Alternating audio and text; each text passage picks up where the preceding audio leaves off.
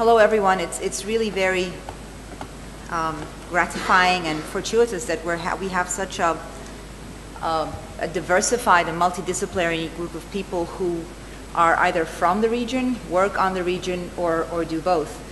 And really, my job today is just to give. Sorry, is it on? Okay. So my job today is just to go over some selected indicators, development indicators on the region, to give you a little bit of background and focus that will help you just facilitate your voting process for our 4 objectives that Pascal had just mentioned. Of course, I understand that, you know, with all your expertise, it's like preaching to the choir, but I hope that at least the indicators will just provide a bit of focus about our objectives. So we have the 4 objectives, and the first is reducing rural poverty. The second is increasing food security or enhancing food security and improving nutrition and health.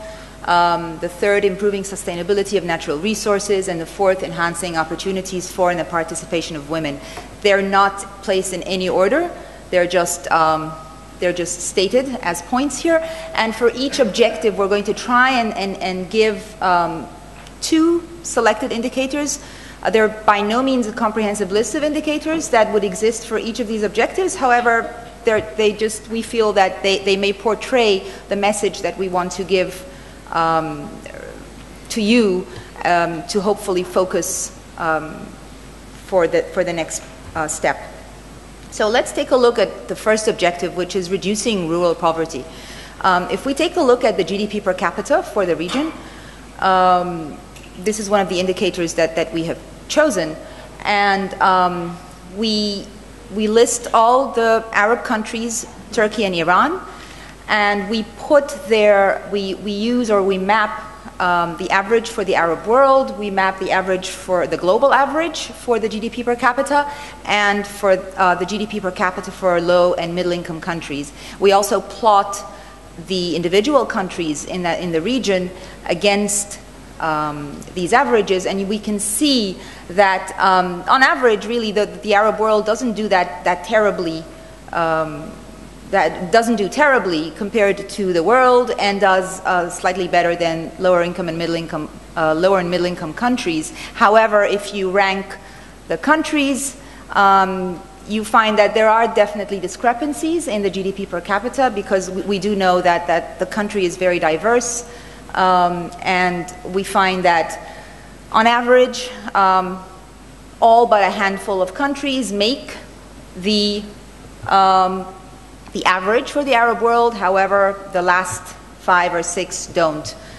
The next indicator that we would just like to point out to is we try to bring or illustrate rural and urban poverty in the region. You can see that the sample size, or not really the sample size, but there are a reduced number of countries that we can show for this indicator, which again stresses the theme that has been going throughout the entire conference, that we don't have access to data.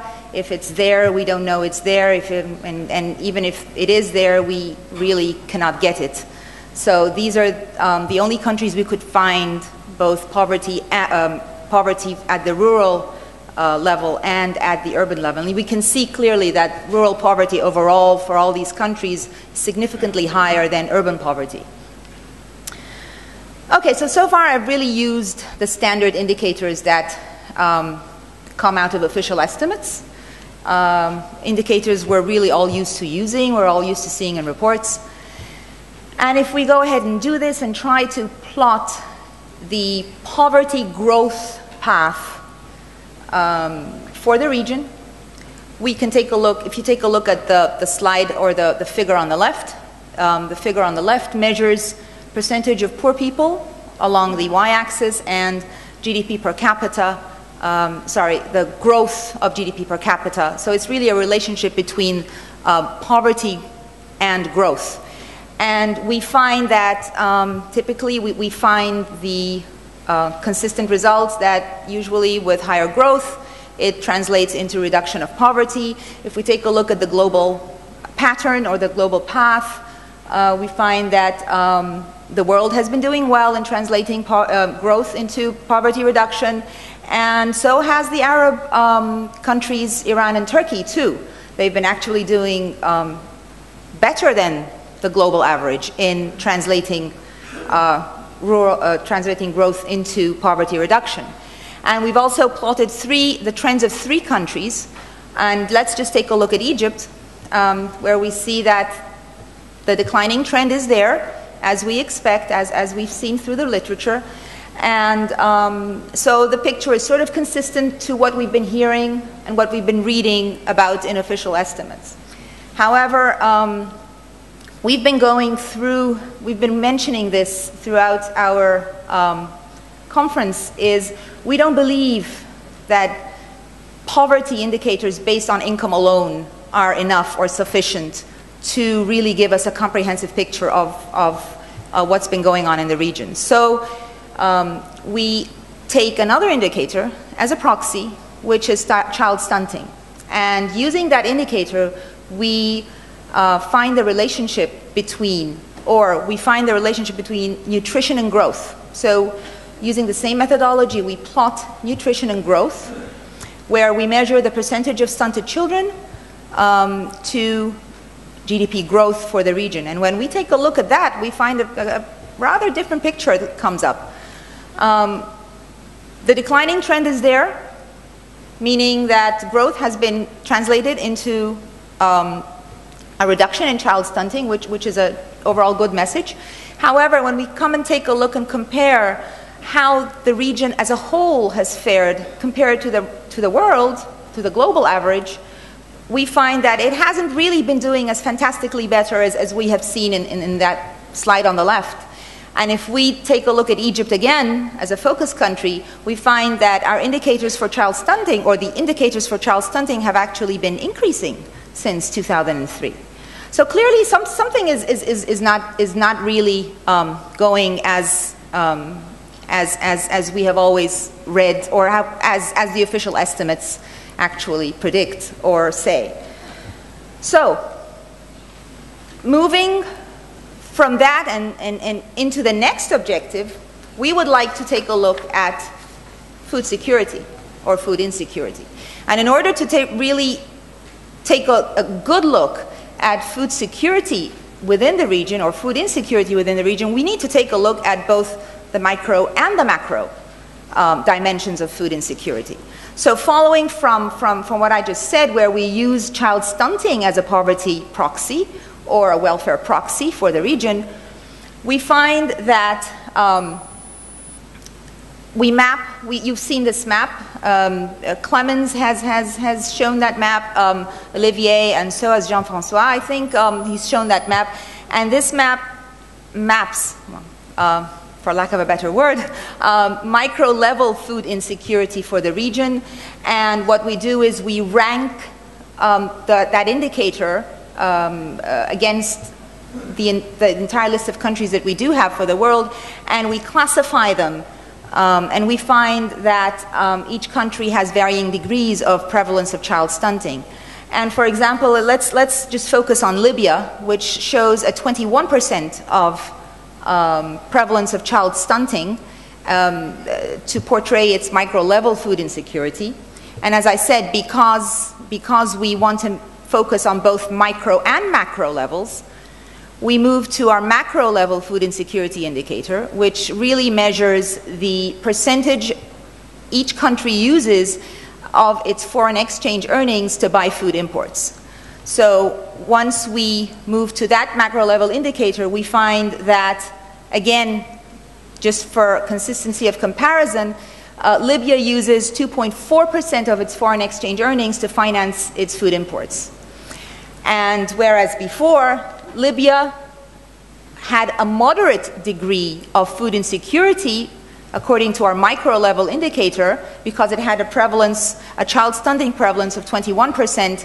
On the macro level, if we had just looked at the macro level, it really ranks low on the food insecurity indicators. So clearly we need both a micro and a macro perspective in order to form some type of comprehensive view. So moving from that to our next objective, our next objective talks about sustainable resources, or maintaining sustainable resources, natural resources for the region. One of the indicators we use is the share of the population using improved drinking water source. Again, we have the 3 averages there for the 3 regions and the individual countries. We can see it's really not that terrible except for the last handful or so of countries. And however, if we take a look at the water stress and economic growth outlook for the region through 2050, we find that we can better classify the countries within the region to measure their projected water stress that they would face against their projected GDP growth, per capita growth. And we find that according to such, the countries follow differing patterns of the combination of both high or low growth and high or low water stress as an index. Our final indicator is the participation, or the inclusion and participation of women in the economic activity for the region. This is the first indicator that we use, the ratio of girls to boys in primary and secondary school education. Again, we have the 3 averages, but we can see that for the region and for the lower and middle income countries and the global average, there's really no difference. And even if we take a look at the individual countries, we find that on the whole, they seem to be doing pretty well for that indicator. However, if we want to take a further look, a deeper look down into how that previous ratio of girls to boys in primary and secondary school education has been doing, has it been translating into participation in the labor force, we find that the picture changes. The world average, the global average for the percent of women employed in non-agricultural sector, the percentage of employed individuals in the non-agricultural sectors who are women are close to 36% on the global average. For the Arab world, it's really very low. It's close to 17%. Not only that, if we even measure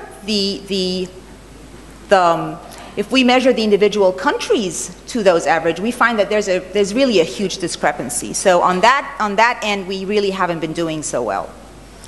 So what does this mean? I mean, can we draw a conclusion? The indicators that we've just, and again, these are just selected, only selected development indicators. There are many more that we can discuss. The indicators are quite high, and they do fall short of our objectives that we want to reach. At the same time, the poverty and income inequality indicators, and more broadly the deficiency of social indicators, are likely higher than the official estimates show. Also, we need a multi-sectoral approach to address the challenges and to move forward for the region. And then we're back to Economics 101. We have unlimited wants and very, very limited resources. And so we really need that to prioritize the fund allocation, the funding that we have to research, to the research and policy agenda that you are going to decide we need for the region. So ultimately, it's really your decision, it's your input, and hopefully you will decide that this is the way to go. Thank you very much.